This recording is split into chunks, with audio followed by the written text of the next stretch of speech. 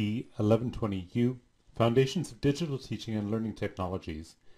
The name of this video clip is Operating System or OS Interfaces. The analysis questions for this video clip are as follows. Number 1. What does the user need to know in order to operate technological objects? Number 2. What are the isolationist, the participationist, and the networked responses to Internet availability? Number 3. Describe the collective intelligence and connectivist theories. Number 4. What is the traditional response to the need for technical skill development? The HCHI model, Desjardins 2001-2005, is being used in this course as it outlines the major technological competencies that will be explored throughout the course. This video clip will focus on the technical order, or the interactions of the user with the computer. Open quote. In order to operate technological objects, parentheses, a computer, associated peripherals, and the basic operating system, close parentheses, the subject must have knowledge of the language, the vocabulary, and the different icons used, as well as some of the general commands. The subject must also have some basic skills to operate the keyboard, mouse, and other peripherals. An array of procedural knowledge must be developed, generally through experience with the technology, and applied as usable methods to interact effectively and efficiently with the technological object itself. This language and these commands and skills constitute the knowledge that the subject will select from, using specific criteria derived from the analysis of a situation, to plan and use the technological object, and are referred to as competencies of the technical order. It should be noted that although these competencies are defined separately in this model, they are essential in any use of technology, regardless of the intent. Close quote, and that's quote from Desjardins 2005. Teachers have less and less time for training, and the pressure to use ICT in the classroom in more effective ways increases. Generally, when we first come in contact with computers or other devices, we know that whatever functions we would like to use can be performed because of the publicity surrounding these tools.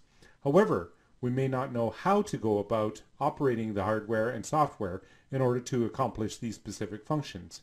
Some people, very few probably, will intuitively and methodically read the instruction manual. Others just want to be able to surf the web or use a scanner to scan paper documents, but this often gives way to simply wanting to turn on the scanning indicator on the scanner or to find an icon in your browser.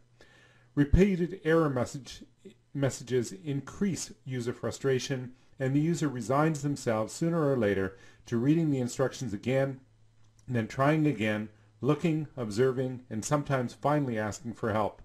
If the frustration does not lead to the abandonment of all efforts, the procedures that resulted in success will be stored and reused with satisfaction, assuming that they are not forgotten before they are needed again. If we consider the practical use of computers results from the development of knowledge and understanding the basic concepts governing its operation, we need to reflect on our knowledge and our current practices. Currently in Canada, it is difficult to live without having to use a variety of technologies at one time or another on a daily basis. Whether using the bank's ATM machines or on the main street seeing people walking while talking on a cell phone, digital technology affects us all. Recent statistics reveal not only that a high proportion of Canadian households are equipped with at least one computer, but they are also connected to the internet.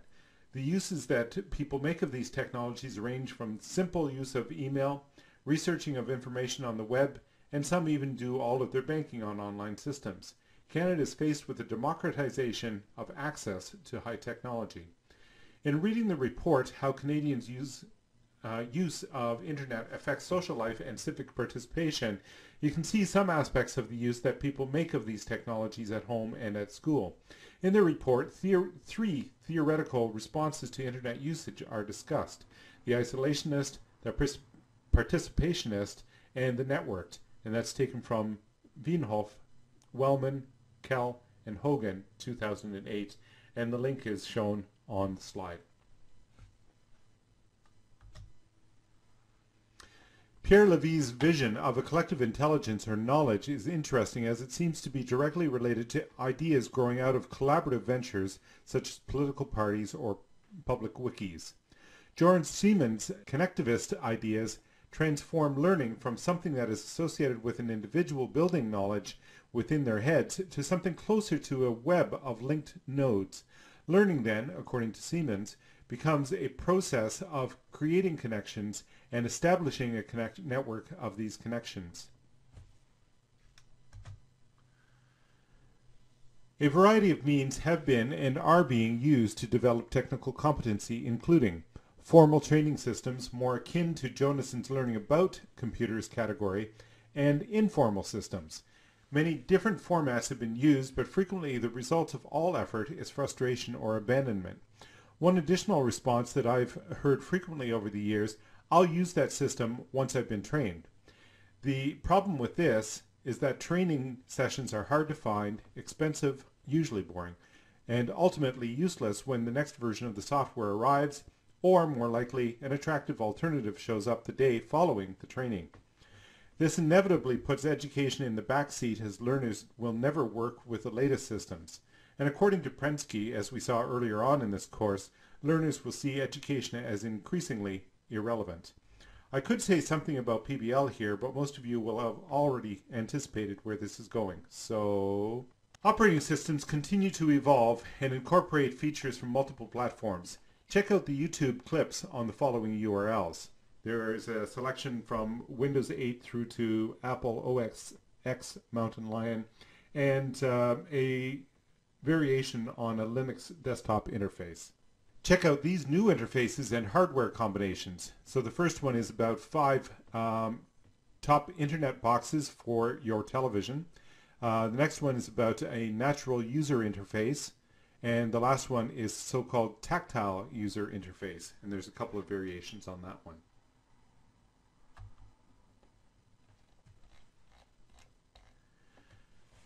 For the theoretical perspectives, please pay attention to Desjardins 2005 and Desjardins-Lacasse-Belair 2001. We've seen those before. And also view the technical order module from the Learning with ICT BED course, and I'm giving you the link on this slide. The synthesis questions for this particular video clip are as follows. Why are technical competencies fundamental when dealing with digital teaching and learning technologies? Number 2, which of the Canadian responses to the internet, i.e. isolationist, participationist, or networked, is most appropriate, and why? And number 3, why does learning with computers usually lead to frustration and or abandonment? And number 4, which of the affordances in the OS or hardware appliances should have the most applicability to adult learners, and why? That brings us to the end of this video clip.